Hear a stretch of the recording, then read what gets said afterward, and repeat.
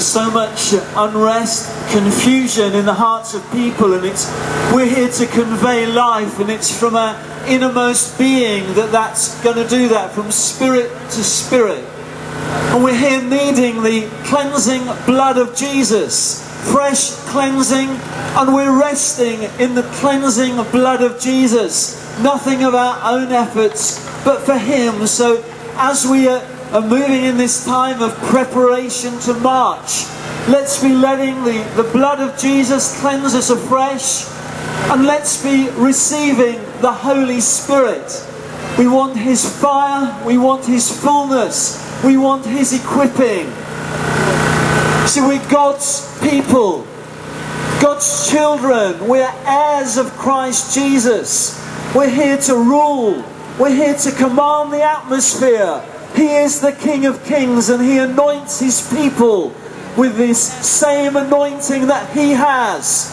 So we're here to rule and command the powers of darkness away from us, away from the front and around this march.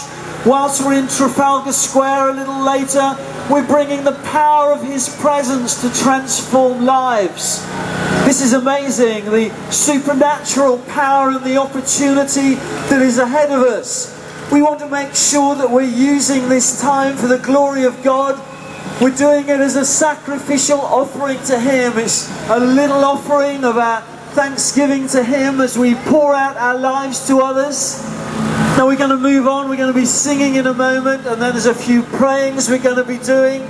But let's be receiving that inner equipping of God's grace for the march, for Trafalgar Square. Some of us will be taking part in this directly.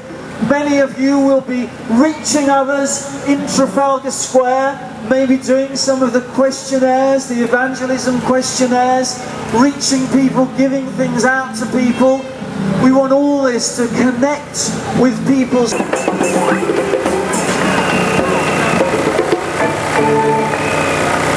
Whose side are you leaning on? Leaning on the Lord's side. Whose side are you leaning on?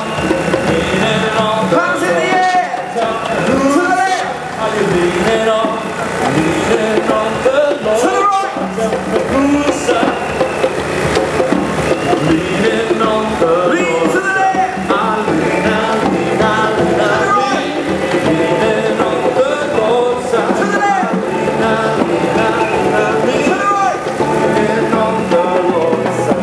Whose side are you dancing on?